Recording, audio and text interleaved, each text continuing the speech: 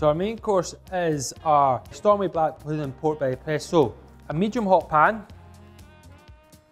you slightly oil, then gently start to sear your pork belly, top side down. Then also add in your scallions.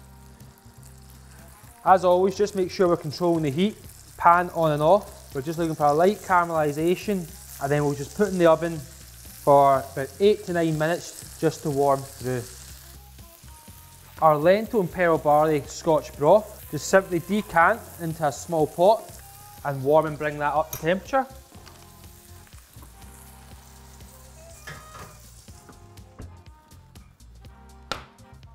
Our pork belly's been in for 8 to 10 minutes.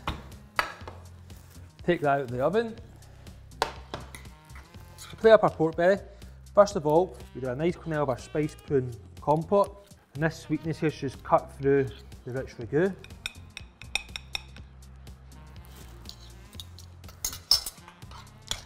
From there, you just plate up our barley and white bean ragu.